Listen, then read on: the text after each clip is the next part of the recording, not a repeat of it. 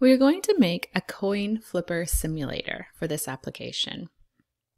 When you get to the Scratch homepage, select Create to start a new program. Let's start off by including the sprites that we need for this particular application. On the top left, select the Costumes tab. On the bottom left, select Choose a Costume.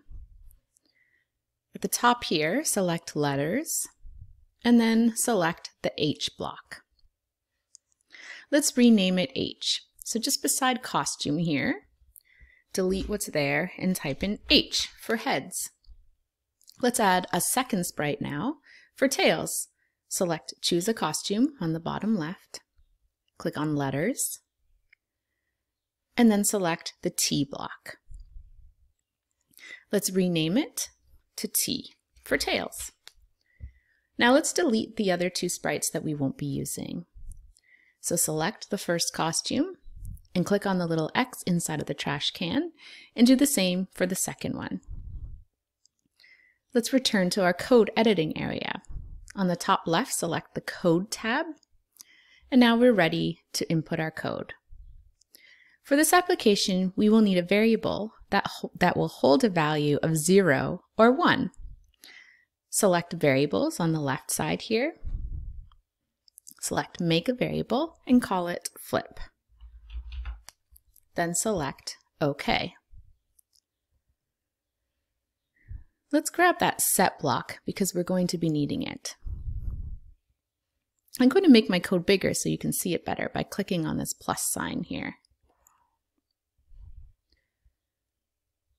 Under Events, select When the Green Flag is Clicked block so that when we click the green flag, our program will begin.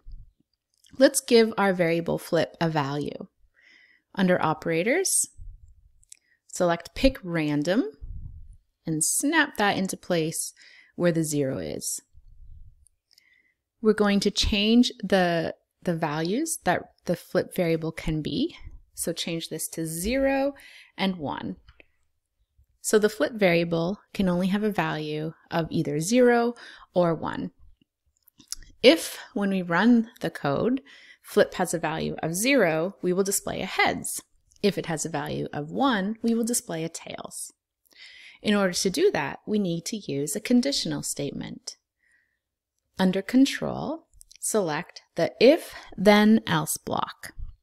So it's the one with the else. We'll drag that and snap it into place just beneath our Set Flip block. Now we need a condition. So if the condition is true, then we'll do something. Under Operators, select the equals comparison operator and snap it into place inside of the if portion.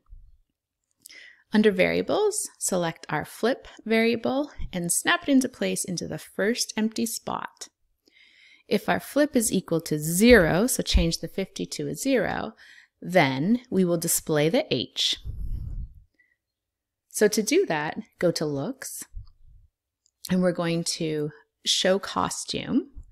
So just make sure that we have our costume ready. So switch costume.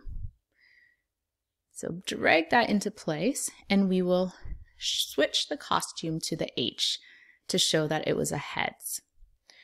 Else means otherwise. So if it's not equal to 0, we know that the flip variable is equal to 1.